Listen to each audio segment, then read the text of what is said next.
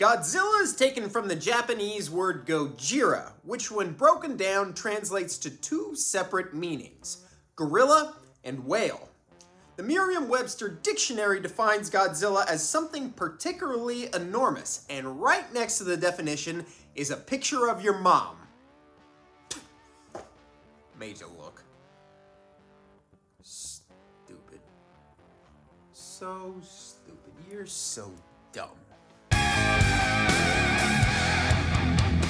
Godzilla. -1. -1 what? -1 Godzilla? That'd be like 0 Godzillas. It is the latest Godzilla flick from Toho Studios and is the first Japanese-produced flick to feature the titular beast since the critically acclaimed absolute banger of a creature feature, Shin Godzilla. And them some monster-sized shoes to fill. Fuck you! I can make all the lame puns I want. It's my goddamn show. In the film, a Japanese pilot encounters a terrifying monster at the end of the Second World War that kills his comrades when he fails to act. Grief-stricken by his own cowardice, he returns home to a decimated Tokyo and seeks to rebuild his life with a new family. Years later, the monster returns and attacks the pilot's homeland, and it is up to him and his fellow Japanese citizens to band together to destroy the beast. Give me the good stuff.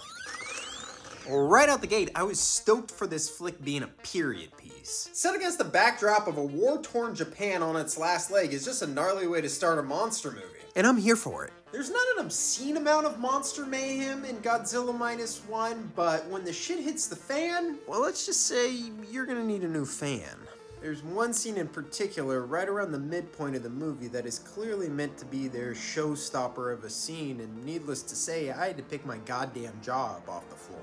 Speaking of jaws, there's a lengthy sequence in which Godzilla is chasing a fishing boat through the ocean, and the whole vibe feels very inspired by the third act of Spielberg's classic shark flick. And if you know anything about me, then you know that shit straight up fligged my gig. And hard. Americans suck at making Godzilla movies. Plain and simple. That ugly motherfucker always ends up becoming some sort of anti-hero that the audience is supposed to relate to. And you know what? Fuck that shit! Godzilla is at his best when he's at his most basic.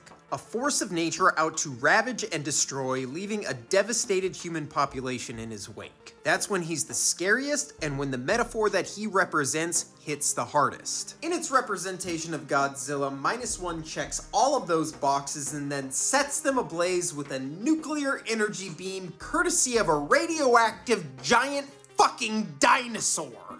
Whoa, no. They say we've got to go and do the shit. Unlike a lot of Godzilla flicks, mostly the American ones, this is a well-plotted story and character-driven narrative and not simply a picture where the monster shows up and things go boom. An unfortunate side effect of that is the minimization of monster mayhem. Like I said, when the action comes, it comes hard and it comes heavy. Just like me, baby, got the old ball and chain knocked up on the first try. But unfortunately, said action is sparse, to say the least. I'm starting to feel like this movie is just a big metaphor for my sex life. Speaking of dudes not getting any, our lead character is a little bit of a whiny twat. When we first catch up with Homeboy, he has abandoned his charge as a kamikaze pilot and manages to let an entire garrison of men be annihilated by Gorjira because of his failure to act. So for the rest of the movie, he just pouts and whines, pouts some more, and when he's not pouting and whining, he's screaming and crying. At one point in the picture, I found myself thinking that the amount of screaming he was doing rivaled that of Jesse in Freddy's Revenge.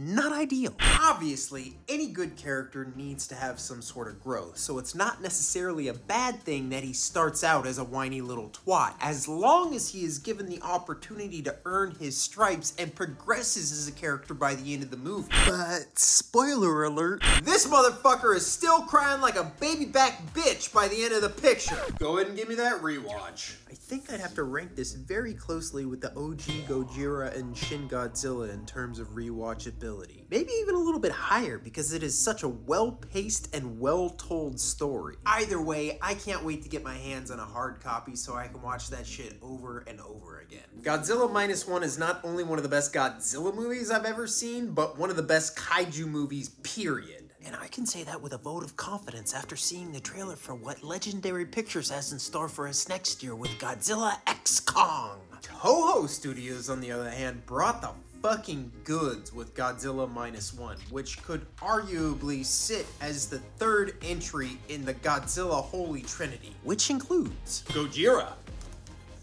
Shin Godzilla, Godzilla 98, but what are you doing in there? How'd you get in there? Crazy guy? You're crazy, man.